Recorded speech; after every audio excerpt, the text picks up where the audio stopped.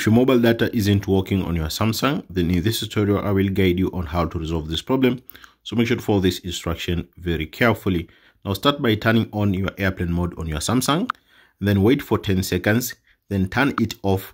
Try to turn on your mobile data and check if your problem has been resolved. If you've done so but you're still facing again the same issue, just turn off your mobile data and then go here to your settings and then go here to connections and then select here mobile networks and then come here to network operators and make sure select automatically is enabled. Come back again, go here to network mode and make sure the first option is selected, which is auto connect, and then select here access point names and make sure internet provider has been added. Now if you didn't add it, make sure also it's selected here, or no, maybe if you did add it, make sure to add it from here.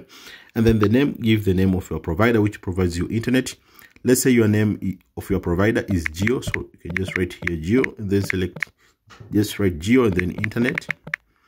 And then on the APN here it's constant, just write internet. So the names can be different, so make sure the company name and then ends with internet. So it's going to be MTN internet or Geo internet, and then click here OK, APN right internet. Come back here and make sure it's selected from here. So make sure it's selected like this.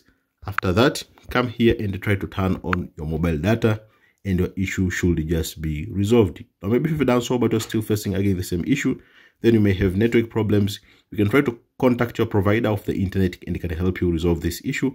But in most cases, if you follow all these instructions here very carefully, you'll be able to resolve this issue of mobile data not working on your Samsung.